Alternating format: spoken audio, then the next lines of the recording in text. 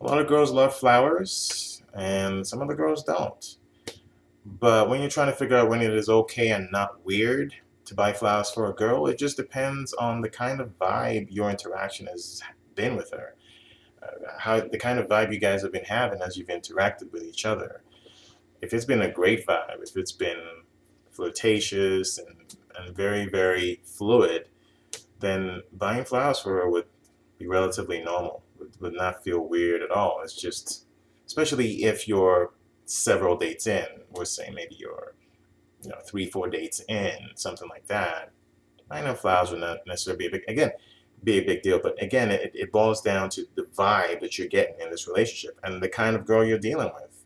If she's the kind of girl that has expressly told you that she's not into that kind of romantic stuff, especially with flowers, then you obviously want to avoid that. But if she's showing you that she is the romantic type and she loves that kind of stuff, then clearly it would not be weird. So it all boils down to the kind of vibe that you're getting from her.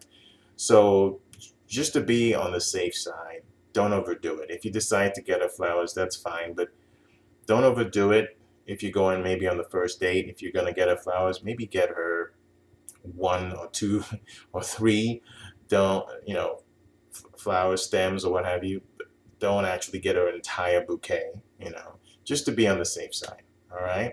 But in general, girls do love flowers, so it's never really weird to do it as long as you do it in a way that fits the vibe and the connection that you guys have. Guys and girls, leave your comments down below, subscribe to the channel, and if you want to ask a private question, click on the link below for a consultation.